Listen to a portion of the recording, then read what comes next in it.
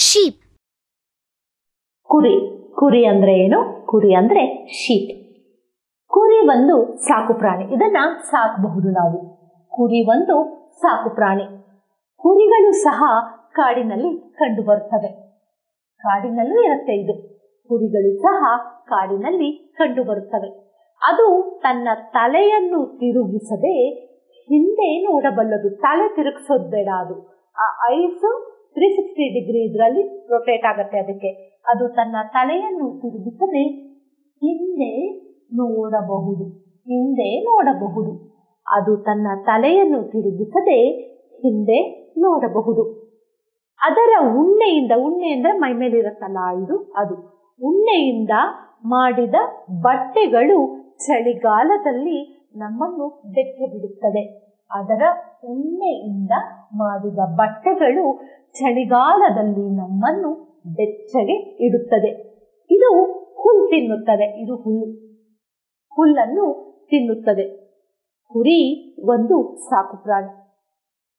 ಕುರಿಗಳು ಸಹ ಕಾಡಿನಲ್ಲಿ ಕಂಡು ಬರುತ್ತವೆ.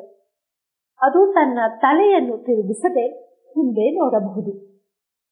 ಅದರ ಉಣ್ಣೆಯಿಂದ ಮಾಡಿದ ಬಟ್ಟೆಗಳು ಚಳಿಗಾಲದಲ್ಲಿ ನಮ್ಮನ್ನು ಬೆಚ್ಚಗಿಡುತ್ತವೆ. ಇದು ಹುಲ್ಲು ತಿನ್ನುತ್ತದೆ. Vegetarian animal. ಕುರಿ ನಮಗೆ ಉಣ್ಣೆಯನ್ನು ನೀಡುತ್ತದೆ. ನಿಮಗೆ ಗೊತ್ತು, ಉಣ್ಣೆಯನ್ನು ನೀಡುತ್ತದೆ. ಕುರಿಗಳು ಹೆಚ್ಚಾಗಿ ಬಿಳಿ ಬಣ್ಣದಲ್ಲಿರುತ್ತೆ. White colour.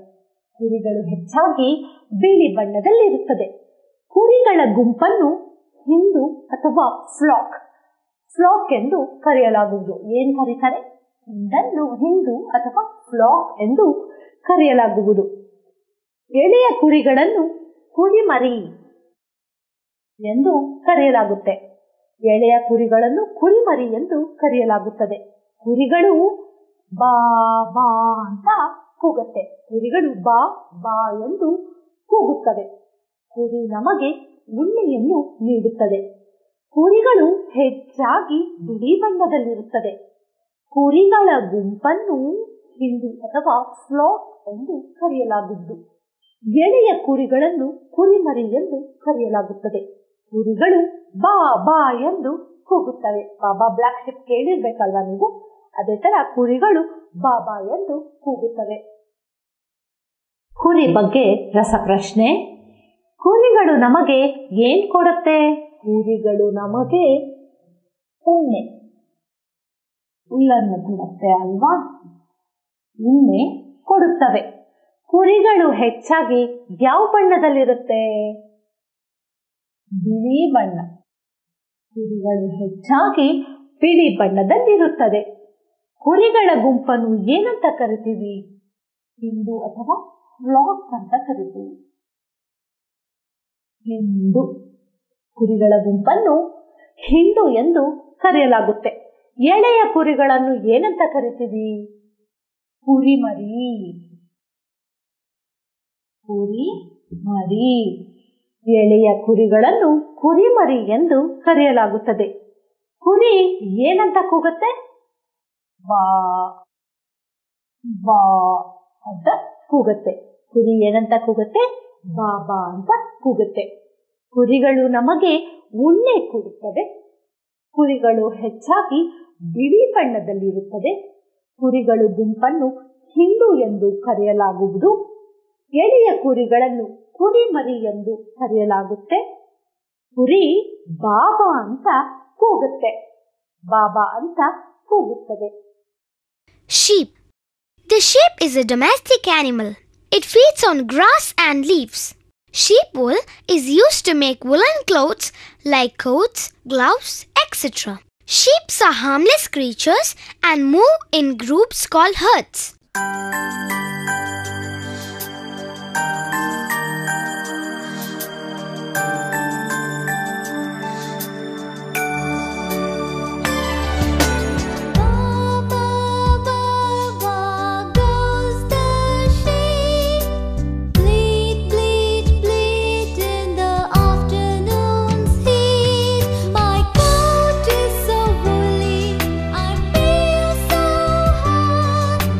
Give me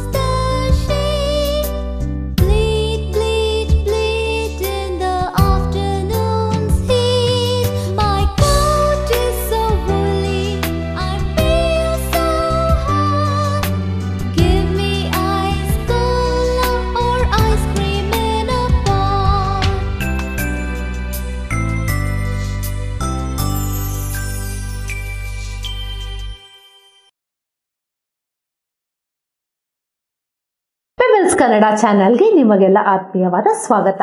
ಇಂದಿನ ನಮ್ಮ ಪಕ್ಷಿ ರಣಹದ್ದು. ರಣಹದ್ದುವಿನ ಬಗ್ಗೆ ಕೆಲವು ವಿಷಯಗಳನ್ನ ತಿಳ್ಕೊಳ್ಳೋದಕ್ಕೆ ಹೋಗೋಣ ಬನ್ನಿ. ವಲ್ಚರ್ ಅಂದ್ರೆ ರಣಹದ್ದು. ರಣಹದ್ದು ದೊಡ್ಡ ಹಕ್ಕಿ. ಇದು ಸಿಕ್ಕಾಪಟ್ಟೆ ದೊಡ್ಡದಾಗಿರುತ್ತೆ. ರಣಹದ್ದು ದೊಡ್ಡ ಹಕ್ಕಿ. ಇದು ಅಗಲವಾದ ಮತ್ತು ತುಂಬಾ ಸ್ಟ್ರಾಂಗ್ ಆಗಿರೋ ಬಲವಾದ ರೆಕ್ಕೆಗಳನ್ನು ಹೊಂದಿದೆ. ಇದು ಅಗಲವಾದ ಮತ್ತು ಬಲವಾದ ರೆಕ್ಕೆಗಳನ್ನು ಹೊಂದಿದೆ. ಇದು ಗರಿಗಳೆಲ್ಲದ ಕುತ್ತಿಗೆ, ಇಲ್ಲೇನೂ ಇರೋದಿಲ್ಲ. ಅದಕ್ಕೆ ಕುತ್ತಿಗೆ ಮತ್ತು ತಲೆಯನ್ನು ಹೊಂದಿದೆ. ಅಲ್ಲಿ ಏನೂ ಇರಲ್ಲ, ಗರಿ ಇರಲ್ಲ ಅದಕ್ಕೆ ಕುತ್ತಿಗೆಯಲ್ಲಿ ಮತ್ತೆ ತಲೆಯಲ್ಲಿ. ರಣಹದ್ದು ಇತರ ಪ್ರಾಣಿಗಳನ್ನು ತಿನ್ನುತ್ತದೆ, ಬೇರೆ ಪ್ರಾಣಿಗಳನ್ನ ತಿನ್ನುತ್ತದೆ. ಇದು ಬೇಟೆಯಾಡಿ ತಿನ್ನುವುದಿಲ್ಲ, ಸತ್ತೋಗಿರೋ ಪ್ರಾಣಿಗಳನ್ನ ತಿನ್ನುತ್ತಿದೆ. ಇದು ಬೇಟೆಯಾಡಿ ತಿನ್ನುವುದಿಲ್ಲ. ಮತ್ತೆ ಹೇಳೋಣ, ರಣಹದ್ದು ದೊಡ್ಡ ಹಕ್ಕಿ. ಇದು ಅಗಲವಾದ ಬಲವಾದ ರೆಕ್ಕೆಗಳನ್ನು ಹೊಂದಿದೆ. ಇದು ಗರಿಗಳಿಲ್ಲದ ಕುತ್ತಿಗೆ ಮತ್ತು ತಲೆಯನ್ನು ಹೊಂದಿದೆ. ರಣಹದ್ದು ಇತರ ಪ್ರಾಣಿಗಳನ್ನು ತಿನ್ನುತ್ತದೆ. ಇದು ಬೇಟೆಯಾಡಿ ತಿನ್ನುವುದಿಲ್ಲ. ರಣಹದ್ದು ಹೆಚ್ಚಾಗಿ ನೀರಿನ ಬಳಿ ಇರುವ ಹುಲ್ಲುಗಾವಲು ಮತ್ತು ಮರುಭೂಮಿಗಳಲ್ಲಿ ಕಂಡುಬರುತ್ತದೆ. ರಣಹದ್ದು ಎಲ್ಲಿ ಹೆಚ್ಚಾಗಿ ಕಾಣಿಸುತ್ತೆ? ನೀರಿನ ಬಳಿ ಇರುವ ಹುಲ್ಲುಗಾವಲು ಮತ್ತು ಮರುಭೂಮಿಗಳಲ್ಲಿ ಕಂಡುಬರುತ್ತದೆ. ರಣಹದ್ದು ಬಲವಾದ ಪಾದಗಳನ್ನು ಹೊಂದಿದ್ದು, ಸಖತ್ ಸ್ಟ್ರಾಂಗ್ ಆಗಿರುತ್ತೆ ಅದರ ಪಾದಗಳನ್ನು ಹೊಂದಿದ್ದು ನೆಲದ ಮೇಲೆ ನಡೆಯಲು ಸೂಕ್ತವಾಗಿದೆ. ನೆಲದ ಮೇಲೆ ನಡೆಯಕ್ಕೆ ಕರೆಕ್ಟ್ ಆಗಿದೆ ಅದು. ರಣಹದ್ದು ಹೆಚ್ಚಾಗಿ ಕೊಳೆತ ಸತ್ತ ಮಾಂಸವನ್ನು ತಿನ್ನುತ್ತದೆ. ಕೊಳೆತ ಸತ್ತ ಮಾಂಸವನ್ನು ತಿನ್ನುತ್ತದೆ. ಅದು ಬೇಟೆಯಾಡಿ ತಿನ್ನೋಲ್ಲ ಅಂತ ಹೇಳಿದ್ವಿ ಅಲ್ವಾ, ಅದಕ್ಕೆ ಅದು ಸತ್ತೋಗಿರೋದು ಆಲ್ರೆಡಿ, ಆ ಮಾಂಸನ ತಿನ್ನತ್ತೆ. ಇದು ಬಲವಾದ ರೋಗ ನಿರೋಧಕ ಅಂದ್ರೆ ಇಮ್ಯುನಿಟಿ, ಬಲವಾದ ರೋಗ ನಿರೋಧಕ ಶಕ್ತಿಯನ್ನು ಹೊಂದಿದ್ದು ಅನಾರೋಗ್ಯಕ್ಕೆ ಒಳಗಾಗುವುದಿಲ್ಲ, ಅಷ್ಟು ಬೇಗ ಹುಷಾರ್ ತಪ್ಪೋದಿಲ್ಲ. ರಣಹದ್ದುಗಳ ಗುಂಪನ್ನು ವೋಲ್ಟ್ ಎಂದು ಕರೆಯಲಾಗುವುದು. ರಣಹದ್ದುಗಳ ಗುಂಪನ್ನು ವೋಲ್ಟ್ ಎಂದು ಕರೆಯಲಾಗುವುದು. ಮತ್ತೆ ಅಭ್ಯಾಸ ಮಾಡೋಣ. ರಣಹದ್ದು ಹೆಚ್ಚಾಗಿ ನೀರಿನ ಬಳಿ ಇರುವ ಹುಲ್ಲುಗಾವಲು ಮತ್ತು ಮರುಭೂಮಿಗಳಲ್ಲಿ ಕಂಡುಬರುತ್ತದೆ. ರಣಹದ್ದು ಬಲವಾದ ಪಾದಗಳನ್ನು ಹೊಂದಿದ್ದು ನೆಲದ ಮೇಲೆ ನಡೆಯಲು ಸೂಕ್ತವಾಗಿದೆ. ರಣಹದ್ದು ಹೆಚ್ಚಾಗಿ ಕೊಳೆತ ಸತ್ತ ಮಾಂಸವನ್ನು ತಿನ್ನುತ್ತದೆ. ಇದು ಬಲವಾದ ರೋಗ ನಿರೋಧಕ ಶಕ್ತಿಯನ್ನು ಹೊಂದಿದ್ದು ಅನಾರೋಗ್ಯಕ್ಕೆ ಒಳಗಾಗುವುದಿಲ್ಲ. ರಣಹದ್ದುಗಳ ಗುಂಪನ್ನು ವೋಲ್ಟ್ ಎಂದು ಕರೆಯಲಾಗುವುದು. ಅದ್ರ ಬಗ್ಗೆ ವಿಷಯನ ತಿಳ್ಕೊಂಡಾಯ್ತಲ್ವಾ? ಈಗ ರಸಪ್ರಶ್ನೆ ಸಮಯ. ವಲ್ಚರ್, ರಣಹದ್ದುವಿನ ರಸಪ್ರಶ್ನೆ. ರಣಹದ್ದು ಒಂದು ದೊಡ್ಡ ಹಕ್ಕಿ ಅಲ್ವಾ? ದೊಡ್ಡದಾದ ಹಕ್ಕಿ. ರಣಹದ್ದು ಒಂದು ದೊಡ್ಡ ಹಕ್ಕಿ. ಇದು ವಿಶಾಲವಾದ ಬಲವಾದ ರೆಕ್ಕೆಗಳನ್ನು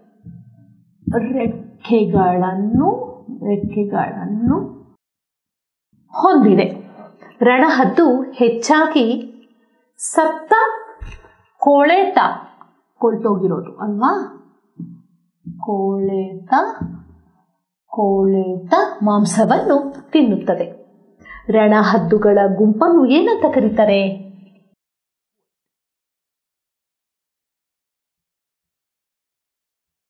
ರಣಹದ್ದುಗಳ ಗುಂಪನ್ನು ವೋಲ್ಟ್ ಎಂದು ಕರೆಯಲಾಗುತ್ತದೆ. ಇದು ಗರಿಗಳಿಲ್ಲದ ಕುತ್ತಿಗೆ ಮತ್ತು ತಲೆಯನ್ನು ಹೊಂದಿದೆ. ಇದರ ಕುತ್ತಿಗೆಗೆ ಮತ್ತೆ ತಲೆಯಲ್ಲಿ ಗರಿ ಇಲ್ಲ. ಇದು ಗರಿಗಳಿಲ್ಲದ ಕುತ್ತಿಗೆ ಮತ್ತು ತಲೆಯನ್ನು ಹೊಂದಿದೆ. ರಣಹದ್ದು ಒಂದು ದೊಡ್ಡ ಹಕ್ಕಿ. ಇದು ವಿಶಾಲವಾದ ಬಲವಾದ ರೆಕ್ಕೆಗಳನ್ನು ಹೊಂದಿದೆ. ರಣಹದ್ದು ಹೆಚ್ಚಾಗಿ ಸತ್ತ ಕೊಳೆತ ಮಾಂಸವನ್ನು ತಿನ್ನುತ್ತದೆ. ರಣಹದ್ದುಗಳ ಗುಂಪನ್ನು ವೋಲ್ಟ್ ಎಂದು ಕರೆಯಲಾಗುತ್ತದೆ. ಇದು ಗರಿಗಳಿಲ್ಲದ ಕುತ್ತಿಗೆ ಮತ್ತು ತಲೆಯನ್ನು ಹೊಂದಿದೆ. ರಸಪ್ರಶ್ನೆ ಅಂತೂ ಮುಗಿತು. ಈಗ ರಣಹದ್ದುವಿನ ಬಗ್ಗೆ ರೈಮ್ಸ್ ನೋಡಕ್ಕೆ ಹೋಗೋಣ ಬನ್ನಿ. Vulture. The vulture is a huge bird with a sharp hooked beak and strong claws to tear at its prey. It eats smaller animals and birds and also the dead remains of animals. It is brown in color and is capable of flying very long distances.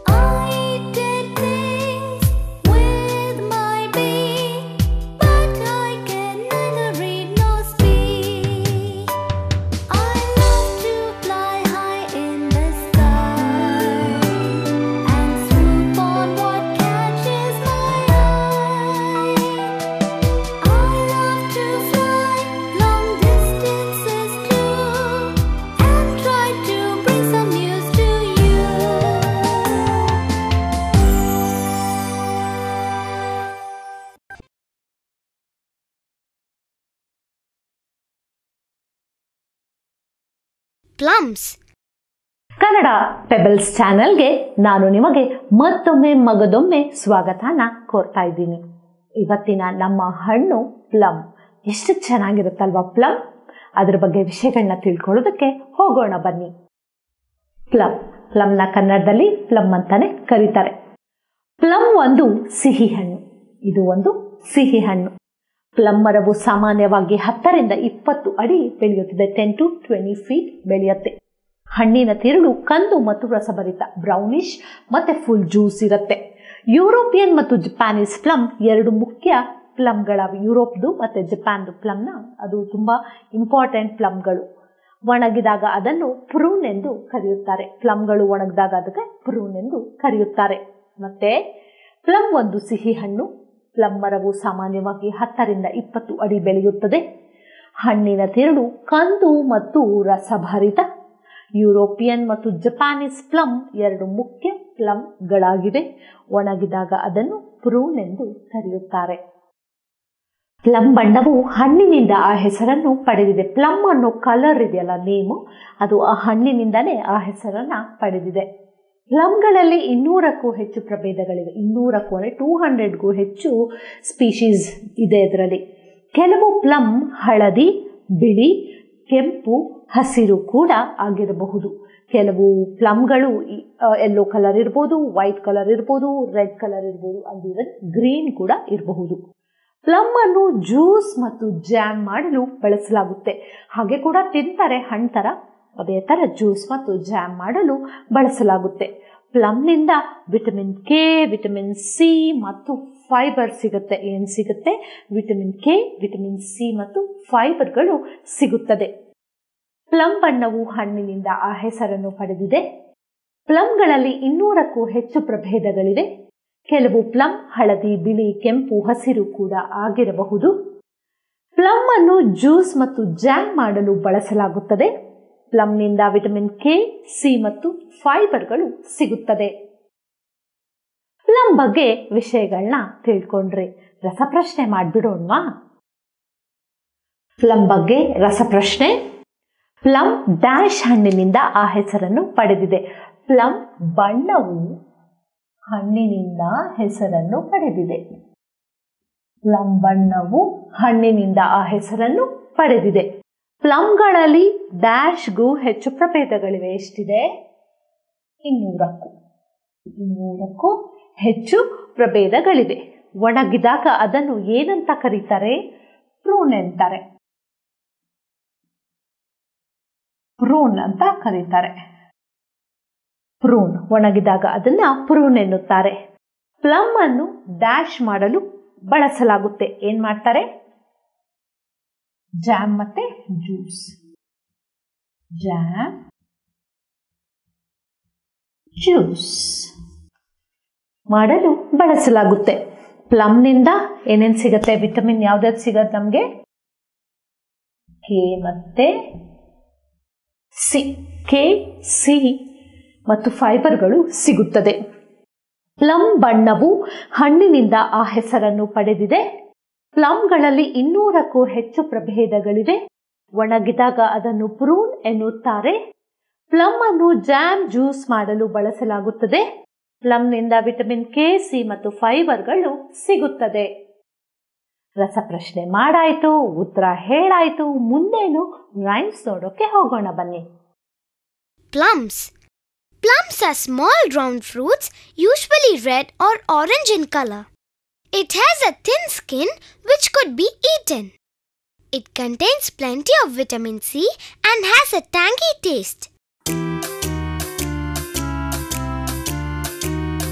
Plums for sale, who would buy from me? It's red and round without a tail, come and buy from me. Plums for sale, who would buy from me? It's red and round without a tail, come and buy from me. You can use me in your ice cream or in your custard too.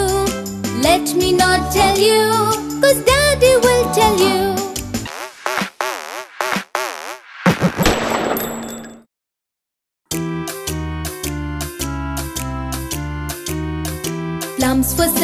Plums for sale, who would buy from me?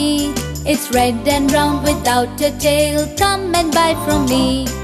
Plums for sale, who would buy from me?